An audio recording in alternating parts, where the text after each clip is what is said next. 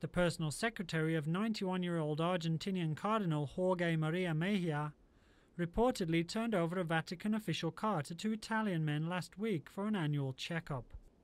The two men then drove the car, which carries diplomatic plates, to Spain, where they purchased 4 kilograms of cocaine and 200 grams of cannabis before heading back to France. On the return journey, they were stopped by French custom officials at a toll station in Chambéry for a routine check. Officers found the drugs hidden in suitcases and bags. The two men were then arrested and will face drug trafficking charges.